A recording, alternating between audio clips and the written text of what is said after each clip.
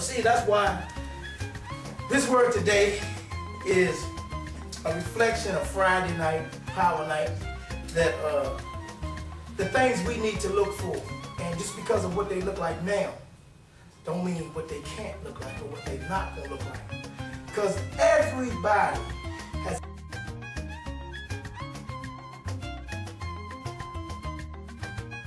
a destiny in the Lord. But if we put our faith towards Him, we can never ever lose in faith and in God. Because He's forever. He's not short term. He's for everlasting. So we can continue to be within Him and not let things get in our way.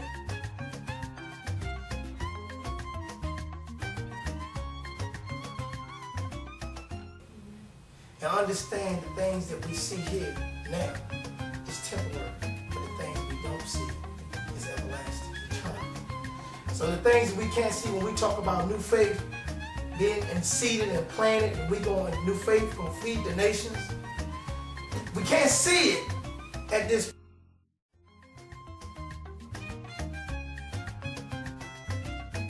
point, but we can't see it because God says it's eternal. That means it will come true because He said it. So these are the things that we will do. So we look towards the future within Him, but not within ourselves, but within Him. Amen.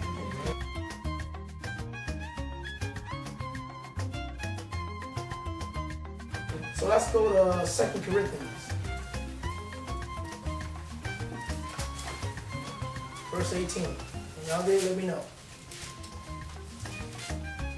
Man, it's good to be in the house of the Lord. Woo! Thank you, Jesus. Thank you, Lord gracious Father. It's been a long week for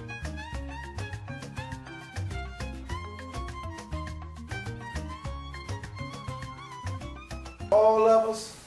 And I know it's struggles during the week, but I assure you that them struggles you have, you are not alone.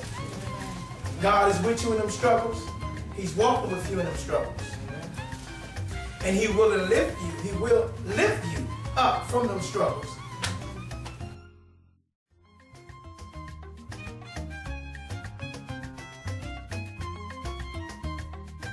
All He asks for is for you to believe in Him. And then He will lift you up. So every time, even my struggles during the week gets rough, but when I take a second and reflect back on who God is and what He can do, it's like a breath of fresh air.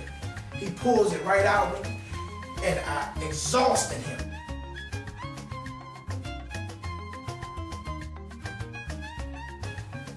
Therefore, my week is smooth. My day is smooth. That minute is smooth at that point.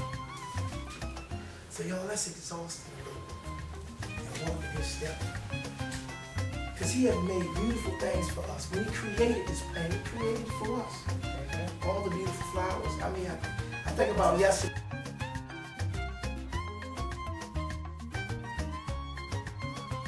When a woman of God wanted to take pictures by the beautiful flowers. And even looking at the flowers, I thought about God. I thought about how creative He is to make blue, green, orange, red, all these beautiful colors.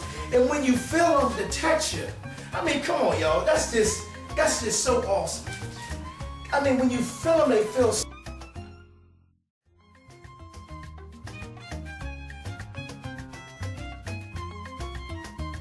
so silky, not of this planet.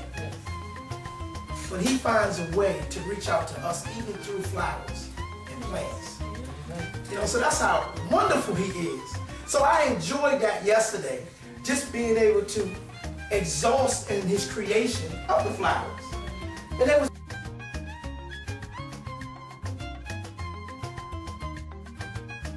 beautiful. You know, so when I looked at Him and I thought about it, wow, God, You do all these things for us, and sometimes we walk by Him like we don't even see Him. But yesterday, the woman of God said, look at them beautiful flowers right there. And we had to take a second to look at them. They're so beautiful and nice stuff. We had to take pictures by them. But to reflect on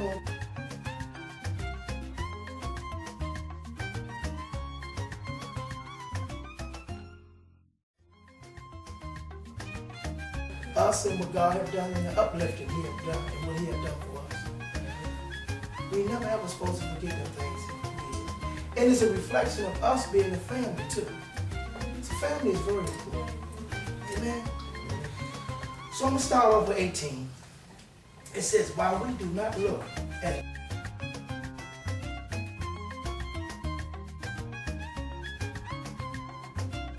the things which are... I'm sorry, chapter 5. I'm sorry, though. Chapter 5. I'm sorry, chapter 4, verse 18. I'm trying to run away from y'all. Yeah, chapter 4, verse 18.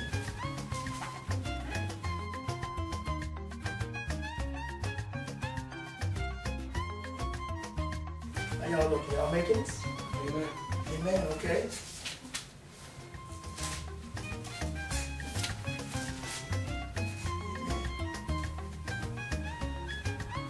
Got it, my little brother? You found it? All right. While we do not look at the things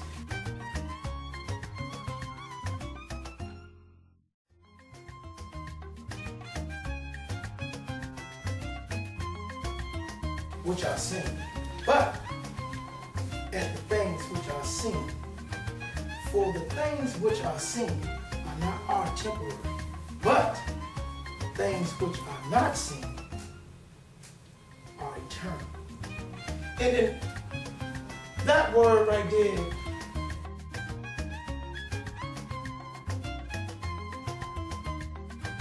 it reflects back to Friday. And the reason why is because the woman of God gave the woman of God a word for us and told her what new faith is going to be doing. Even the people that's in new faith. With your direction and what he had planned for everybody. We can sit up now and we can look at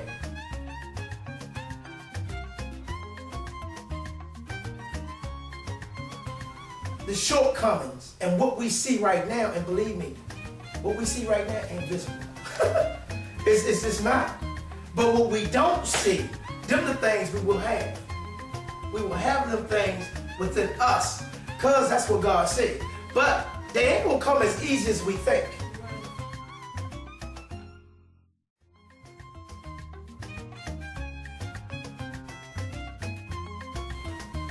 We might think that, hey, it's so easy. I can sit back and relax. I don't have to come to church. I don't have to do this. I don't have to do that. God just gonna hand them things down to me. But trust me, you can sit around waiting just because the woman of God prophesied to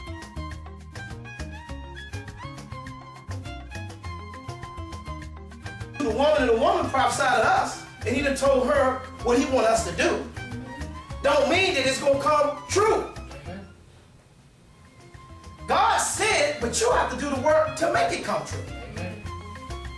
We can't just sit back and say, well, I'm just going to get in this car, and I know Sister Angela is going to drive me all around town, and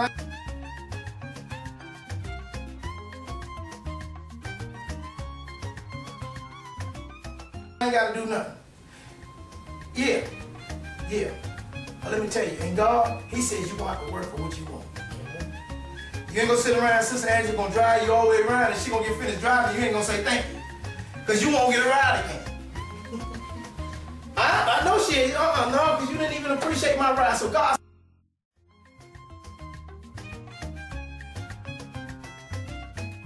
said, appreciate that I said where you gonna be at and what you gonna be doing in the future. Appreciate that. But if you don't appreciate it and you don't move forward in them steps, then it's just like the word in 18. While we do not look at the things which are seen, means the things we see right now is small.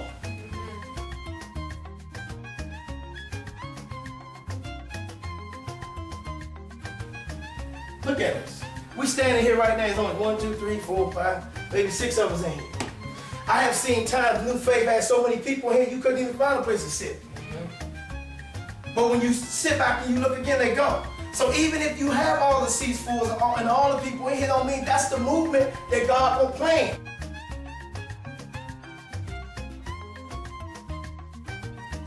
He can do so many things with 1, 2, or 3. Amen. But he will bring the proper people that he needs that's going to be faithful to you in the ministry. And the reason why we say to you in the ministry is just because God handed down like that. To be able to move the church where it needs to go.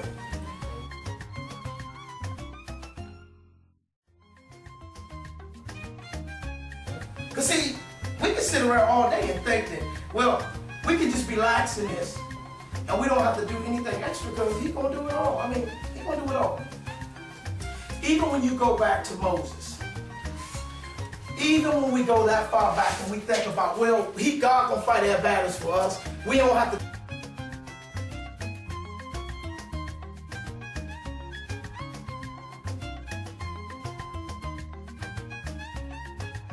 do anything. He will fight the battles to let you know He exists. Amen.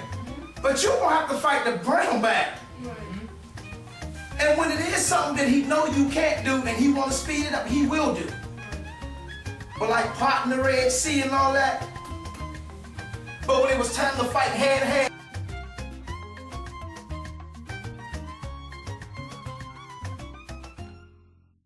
battles, He said, you know what, you want it? I got this land for you. Show me how bad you want it. This is what you're going to have to do.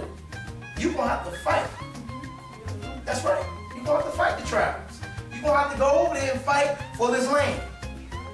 But most of them was thinking, even some of His prized possessions that He knew that was going to be awesome in this world, that was going to probably be 1, 2, or 3 of the only ones that was there, that was going to be there in the future, was saying that God was going to fight the battles.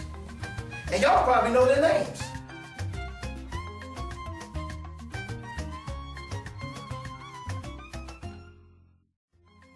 Sat down on his knees and said, I'm going to wait for God because God will fight this battle for me. Amen? Huh?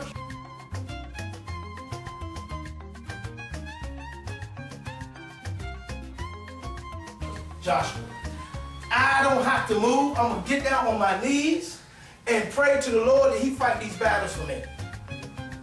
But Moses told him just like this, look, let me tell you something. You're going to get up and you're going to fight. Oh, but God going to do all these things for us. He going to fight for us. We don't have to do anything. All we got to do is have faith in Him. But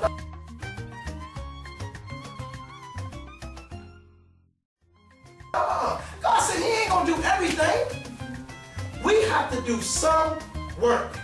And most of the time, it's going to be hard work. Because if God's saying that He got this big passage or this big, huge mission for you, and you just being lax in it, then He would gently take it away from you and give it to somebody.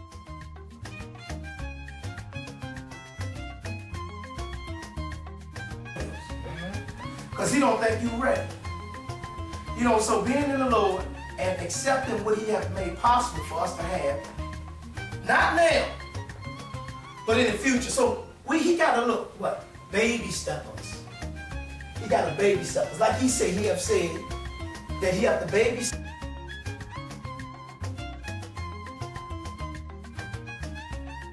step us. It's like feeding the baby with a bottle. Till He know that we are ready. But He's training us. Training for you to be ready to take these huge steps. Because if He gave you all that, just like on Friday, and you mismanage these things, or you don't do the right things you're supposed to do with these.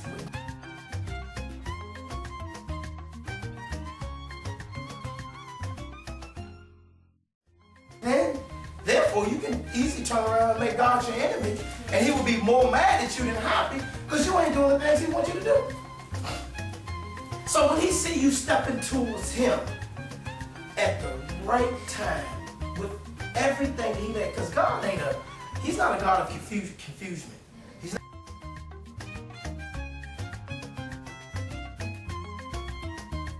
not. He don't believe in that. So if you're supposed to be somewhere at a certain time or a certain place or doing a certain thing at a certain time or handling a certain thing, but we mishandle it or we are not holding it to our best protection from His word.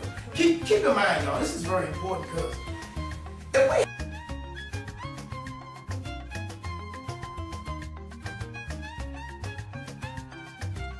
we handle God like we handle just simple people here, like God called us basic. If we handle Him like that, you know how He gonna handle us? Basic.